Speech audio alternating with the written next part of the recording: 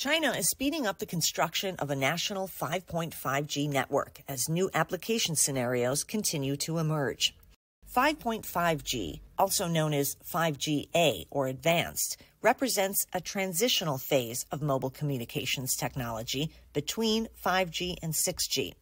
It's 10 times faster than 5G networks and can support far greater bandwidth, more carriers, and allows more customers to access the network simultaneously. In recent years, its application scenarios have expanded from traditional manufacturing sectors like mining and steel to emerging industries like the metaverse, ICVs or intelligent connected vehicles, and generative AI.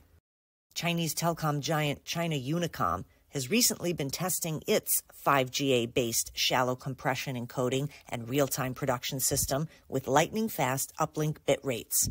Experts said its commercial roadmap has just been rolled out.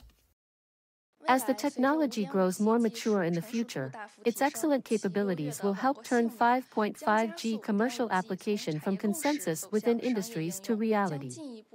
The 5.5G application would be expanded to wider scenarios such as smart transportation, smart entertainment, and remote diagnosis. China Mobile, meanwhile, another major telecom operator in the country, has outlined plans to deploy its 5G-A commercial networks in over 300 cities this year, with plans to have it fully commercialized by the end of 2026.